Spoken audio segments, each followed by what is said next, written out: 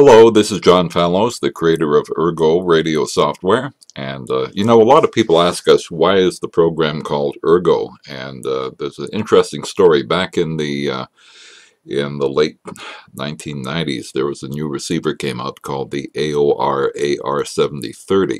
And a lot of folks said that's a great receiver, but we don't like the ergonomics of the front panel. And so Ergo was created to be an ergonomic substitute for controlling the AR7030. Anyway, there's the history. I'm assuming you're showing up today because you want to control your shortwave radio and you want some software to control it and do other things. And that's what Ergo is designed to do. It connects to a wide variety of radio receivers and uses a serial port connection to control those receivers. It also connects to a number of software-defined radio packages, so you can use Ergo to control software-defined radios as well as traditional radio receivers. This video is called the Quick Start Tutorial, and it's all about giving you a demonstration of what happens the first time you run Ergo and how to hook it up and get started. The way you get started is to go to the download page on our website and just simply download the 60-day fully functional demonstration program, unzip it, and install it. It's a normal Windows installation program. And we also suggest before you install Ergo, you also download the HFCC or EIBI database. These are available databases that have been pre-formatted for use with Ergo. Ergo puts its data into a customized format that adds a number of features, enabling it to control the radio and control propagation and mapping information. So once you have actually downloaded and installed Ergo, the first time you run it, you will see something called the Quick Start Wizard. And the Quick Start Wizard looks like this. And it's basically a simplified way to put in the basic information to get started the first time you set up Ergo. It's the only time you'll see it. First thing you do is you enter your location. Now what we need is a name and a latitude and longitude for your location. And so it's good if you collect that information beforehand, but if you don't, there's actually a link to a website you can go to find that information very quickly. So the default location information is my home location, Calgary, Alberta, at 51 degrees north and 115 west, and you would just simply add in your location and your latitude and longitude. Ergo needs that for its mapping and propagation features. The next thing you do is enter your preferences for updating, and we strongly recommend that you check both of these boxes and have the program check for new program updates when it's online, and also to automatically get propagation information when it's online. And you need to enter an email address just to make the FTP server happy when you go online to get that information. So this way, Ergo will keep itself up to date, and it will always have the latest propagation information available to you. Now the most important part is setting up your first receiver. Ergo enables you to actually control two receivers at the same time, but you can set up all of your receivers and give them names. We call that configuration in Ergo, and to configure a receiver you need to give it a name, a serial port, and a driver. And after you've set up your first receiver, you can set up additional receivers from within the program. But this just gets you started. I'm going to hook up my ICOM 756 Pro 2, which I've got hooked up to this laptop on COM 8. And here's a list of all the drivers that are available. And so I want to find the ICOM 756 driver. And that's really all I need to do for the configuration for that receiver. Next, you want to configure your audio devices if you plan to stream receiver audio through Ergo. And one reason for doing that is you can display the spectrum and filter your audio, and you can also set Ergo to automatically record audio at unattended times if you want to do that. You might have your receiver audio just connected from its line output to your sound card, which is what I have right now, or you might have audio streaming in through a virtual audio cable. So whichever you use, choose your audio device, and if you have options for which lines you're using, you select them as well. And that's it. You get started, you push the finish button, and Ergo will open up on the screen. Here we are. So a lot of people ask, well, why do I just see this empty frame when I start Ergo? And it's because Ergo is really a frame that holds a whole bunch of features. And within this frame, you can open a number of windows to do different things. And then you can dock them or place them on the screen, and Ergo will always remember where you put them. So one of the windows is a status window, and it shows the current date and time, and also propagation information. And this is what it looks like. And Ergo will automatically go out to the internet, and it will update your propagation information, as you can see it just did, and present that to you. Now what you can do with this window, or any window really, is you can just leave it floating on the screen. You can dock it to the left side, and Ergo has 3 locations for docking windows on the left side. Or for most of the windows, you can actually dock them in a smaller format up in the toolbar, and that's what most people do with the status window. Just dock it in the toolbar so it provides the information.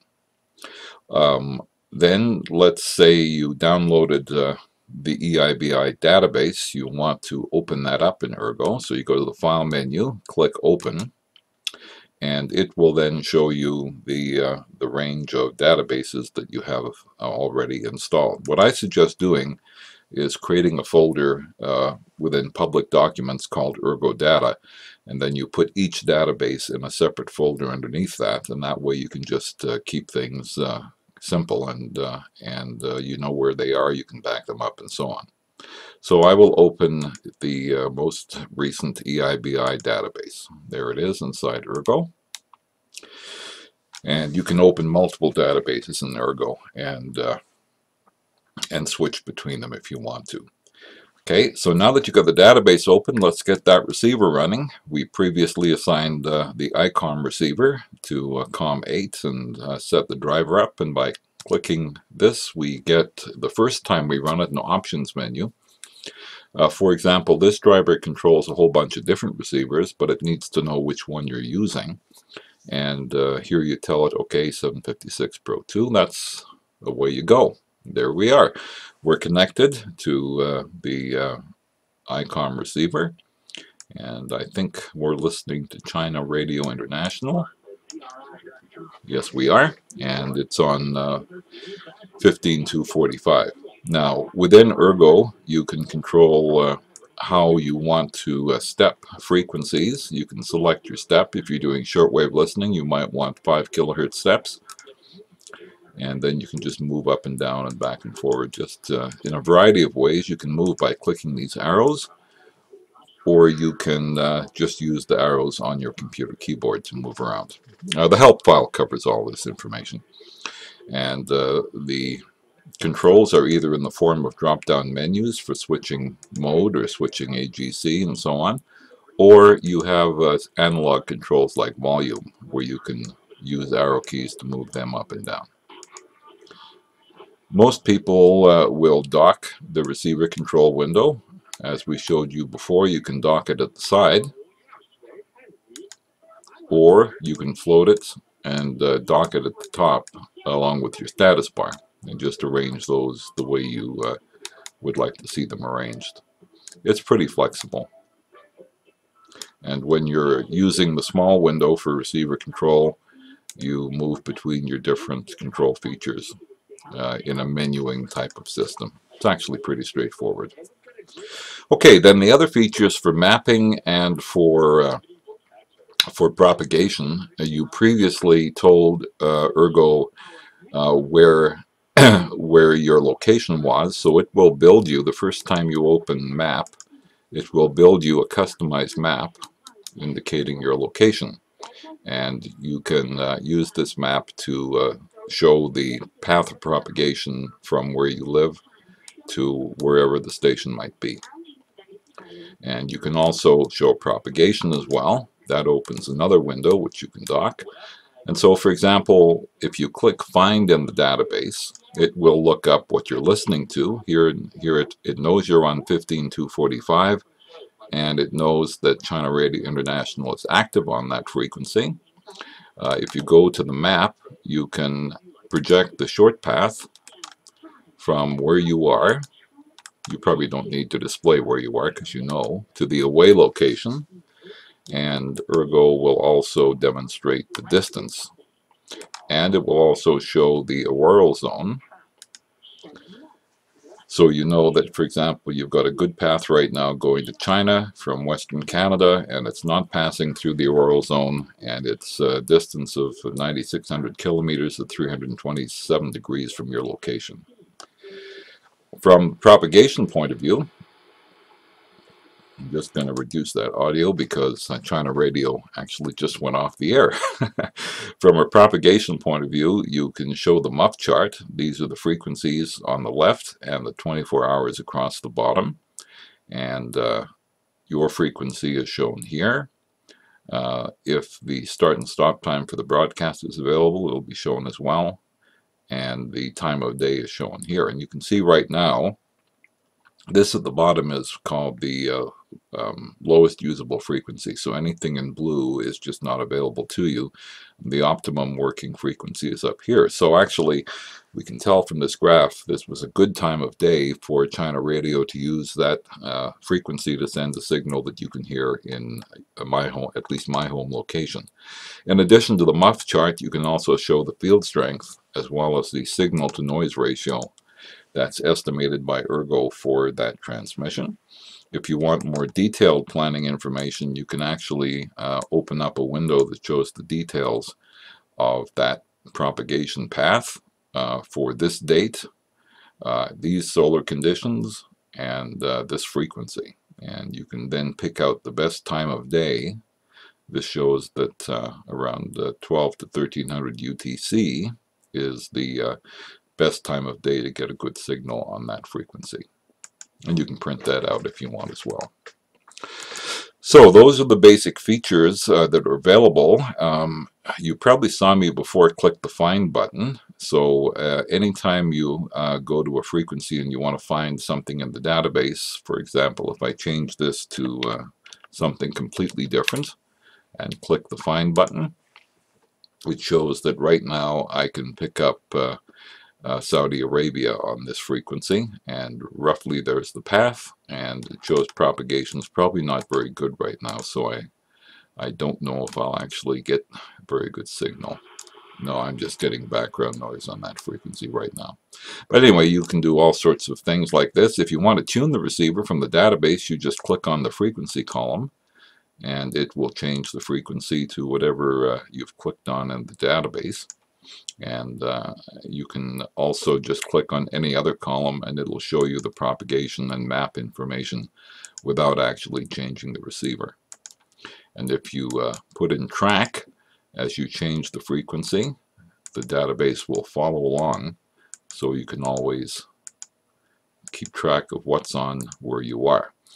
Now there's a bunch of filtering features on the database. For example, if you want to find out what's on now, there's a list of all the stations in this database that are currently broadcasting. You won't necessarily be able to receive them. Oh, it just changed here because we crossed over the top of the hour, so I'll have to do the what's on now again. There we are. So this is now changed. So the database keeps track of what time it is, what frequency you're on, whether or not you want to track your receiver. You can also do filtering. If you want to set a filter for your database according to certain stations or according to certain transmitting locations, countries, languages, and frequency ranges and time ranges. So basically all the fundamental database features are available to you, and you can choose to use those or not use them, whichever you want. If you're using the ILG radio database, it's pretty big. It's got 30,000 records in it, so you may want to filter those just so you're not facing all of them. So those are the basic features of Ergo. If you want to set up another receiver, you go into the Properties box, and you can just configure receivers and set them up on COM ports, and then assign them to either Radio 1 or Radio 2, and they will then show up here in your View menu item. You can also recall previous frequencies that you've used, and there's tons of other features.